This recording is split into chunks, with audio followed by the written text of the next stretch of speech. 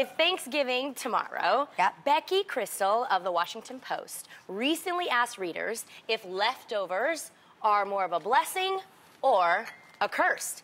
And while some people see leftovers... a curse? What? Okay. While some people see leftovers as just extra food, others think they're actually better than the main meal.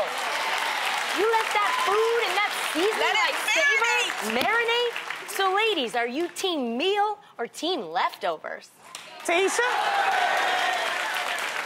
I usually cook for about 30 people. Ooh. Okay? You it's gonna be 32 because me and James come to your place.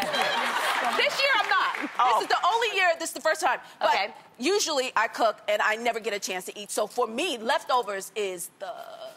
Yes. Right. Yes. Yeah. Well, if your food is like seasoned really well, you can really get a taste of the seasoning the next day. Yes. Like the gravy, the turkey, yes, the ham, the collard greens. I hear you, and I agree with you. The flavoring is next level.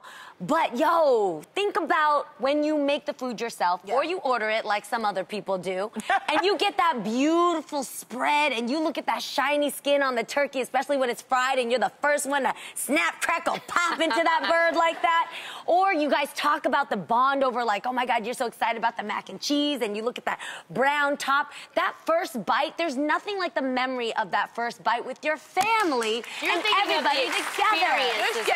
About the experience. Yeah, you can't have that. It's good, but you can't have that same memory when you're cracking open Tupperware bowls and Ziploc bags. I be thinking about it. I think it was good yesterday. It's good today. No, the problem I have is that most of the time, the places I go, you know, we don't have a lot of leftovers. And if it is leftovers, it's stuff you don't want. You know, like somebody potato salad with the raisins in it. It's like, don't nobody want that? So I have to eat my stuff then and there, okay? Right there. Wait.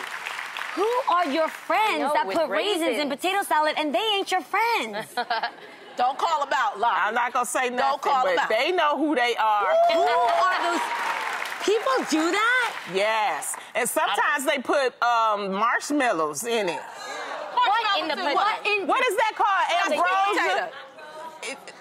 In sweet potatoes, they put the marshmallows. That makes sense. That makes sense. And then but no, and some people, I mean, I was told, like when I used to do potlucks at, you know, the job, right? And they used to always make potato salad, right? And it was a lady named Amy, and she would always put like cranberries and raisins in the salad because she thought that would sweeten it up. And I was like, girl, no, we don't do that, you know?